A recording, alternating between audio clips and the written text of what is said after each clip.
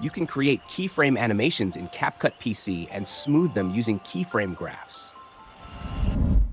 If you want to do it once and copy-paste the same keyframe properties wherever you want, then this video is for you. Welcome to Creative Suit Tutorials YouTube channel. Today, let's look at how to copy-paste keyframe animations that you have created in CapCut PC. We have a video downloaded from pexels.com, and we will keyframe it. As we already discussed in the previous keyframe class, our first keyframe is to fix the starting position of the animation, so we will add one.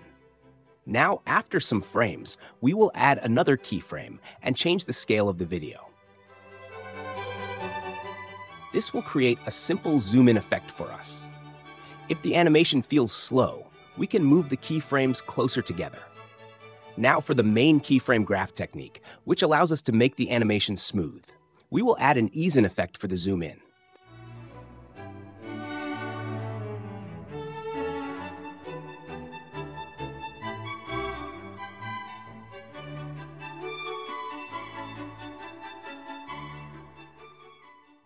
Now our zoom-in effect is complete. Let's create a zoom-out effect.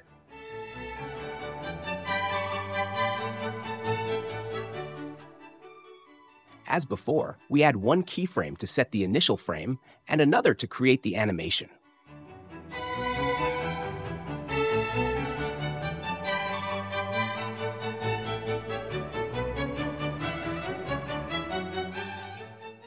Following the same procedure, we will smooth the animation.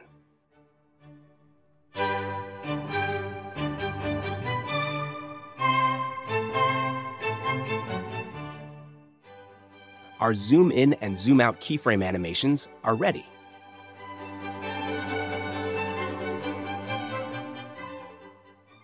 If we want to add these zoom effects again on the video somewhere else, we can simply copy-paste them.